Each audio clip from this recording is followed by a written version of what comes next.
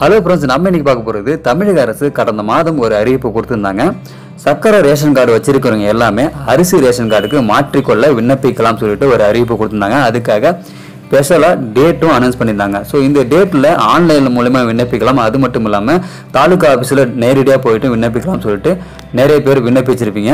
So இந்த விண்ணப்பம் யாரெல்லாம் விண்ணப்பிச்சிங்களோ அவங்களுக்கு எப்போ கிடைக்கும்ன்ற தகவல் இப்போ சொல்லியிருக்காங்க.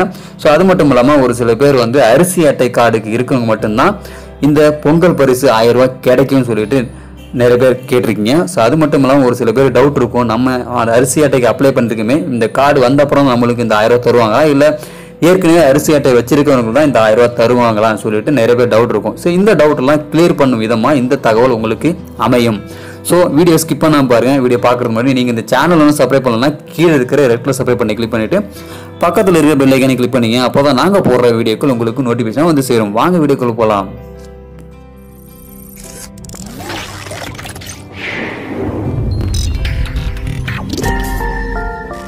Subscribe to my channel.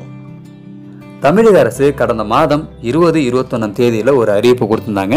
So இந்த அறிவிப்பு என்னன்னு பார்த்தீங்கன்னாக்கா, சக்கரை ரேஷன் கார்டு வச்சிருக்கிறவங்க எல்லாருமே அரிசி ரேஷன் கார்டுக்கு மாற்றிக்கொள்ள விண்ணப்பிக்கலாம் சொல்லிட்டு அறிவிப்பு கொடுத்துருந்தாங்க. இது நீங்கள் ஆன்லைன்லையும் விண்ணப்பிக்கலாம், இல்லைனாக்கா தாலுகா ஆஃபீஸிலும் போயிட்டு விண்ணப்பிக்கலாம் சொல்லிட்டு கொடுத்துருந்தாங்க. நிறைய பேர் விண்ணப்பிச்சிருப்பீங்க. ஸோ இந்த விண்ணப்பம் பண்ண கார்டு எப்போ வரும் சொல்லிட்டு நிறைய பேருக்கு டவுட் இருக்கும். அந்த தகவலை தான் இப்போ வெளியிட்டிருக்காங்க. யாரெல்லாம் இந்த நவம்பர் 20-21 விண்ணப்பிச்சிங்களோ அவங்களுக்கு கார்டு ரெடி ஆகிட்டு இருக்குது. கூடிய விரைவில் உங்களுக்கு எஸ்எம்எஸ்ஸாக கொடுத்துருவாங்க. எஸ்எம்எஸ் வந்துடும். உங்களுக்கு கார்டாக மாற்றி தர மாட்டாங்க, எஸ்எம்எஸ் வரும். உங்களுக்கு சக்கரை கார்டுலேருந்து அரிசி கார்டுக்கு மாற்றப்பட்டுள்ளன்னு சொல்லிட்டு எஸ்எம்எஸ் தான் வரும். ஸோ வேணுன்றவங்க உங்களுடைய மொபைல், நீங்கள் எந்த ரேஷன் கார்டில் உங்களுடைய மொபைல் நம்பர் கொடுத்துருக்கீங்களோ அந்த ரிஜிஸ்டர் மொபைல் நம்பருக்கு அந்த எஸ்எம்எஸ் வரும். ஸோ உங்கள் மொபைல் பார்த்தா தெரிஞ்சிடும், செக் பண்ணி பார்த்துக்கிங்க. சில பேருக்கு வரலனாக்கா வெயிட் பண்ணி வந்துடும் கூடிய விரைவில். இதேமாரி நவம்பர் 29 தேதி வரைக்கும் டைம் எக்ஸ்டெண்ட் பண்ணாங்க. இந்த லாஸ்ட்டாக நவம்பர் 29 தேதி விண்ணப்பிச்சவங்களுக்கு இந்த மாதம் 3வது வாரத்தில் உங்களுக்கு கார்டு வர்றதுக்கு, அதாவது உங்களுக்கும் எஸ்எம்எஸ் தான் வரும், அவங்களுக்கும் கார்டு ரெடி ஆகிட்டு இருக்குன்னு சொல்லியிருக்காங்க. ஸோ இது மாற்றப்பட்டாச்சுன்னா உங்களுக்கு எஸ்எம்எஸ் வந்துடும். ஸோ நீங்களும் கவலைப்பட தேவையில்லை. அதேமாதிரி இந்த பொங்கல் பரிசு பார்த்தீங்கன்னாக்கா இந்த சக்கரை கார்டுலேருந்து அரிசி அட்டையாக மாற்றினவங்களுக்கும் கிடைக்கும். ஸோ இந்த எல்லாமே நவம்பர் 29 தேதி வரைக்கும் விண்ணப்பிச்சவங்களுக்கு கார்டு கொடுத்து முடித்து விட்டு அப்புறம் தான் உங்களுக்கு இந்த பொங்கல் பரிசு தொகுப்பு கிடைக்கும்னு சொல்லியிருக்காங்க. அதேமாதிரி இந்த 1000 ரூபாவும் இந்த அரிசி அட்டை மாற்றவங்களுக்கும் கிடைக்கும்னு சொல்லியிருக்காங்க.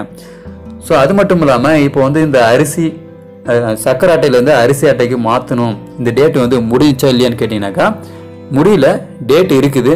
ஆனால் இப்போதைக்கு இன்னமும் பண்ணிகிட்டு இருக்காங்க நிறைய பேர். ஸோ பார்த்தீங்கன்னாக்கா உணவுப் பொருள் வழங்கும் இணையதளத்தில் போயிட்டு பண்ணுறாங்க. ஸோ இந்த இணையதளத்தில் இப்போ பண்ணுறவங்களுக்கு கார்டு இப்போ கிடைக்காது. பொங்கல்லாம் முடிஞ்சு மோஸ்ட்லி இந்த எலெக்ஷன்லாம் முடிஞ்ச அப்புறம் தான் உங்களுக்கு கார்டு கிடைக்கும், உங்களுக்கு மாற்றப்படும். ஸோ யாரெல்லாம் முன்னாடி நவம்பர் 29 தேதிக்குள்ளே விண்ணப்பிச்சிங்களோ அவங்களுக்கெல்லாம் கண்டிப்பாக கார்டு மாற்றப்பட்டு விடும். உங்களுக்கு பொங்கல் பரிசு தொகுப்பு 1000 ரூபாய் கிடைக்கும். ஸோ ரொம்ப ஒரு நல்ல செய்தி கொடுத்துருக்காங்க. ஸோ இப்போ லேட்டாக விண்ணப்பிக்கிறவங்களுக்கு லேட்டாக தான் கிடைக்கும்.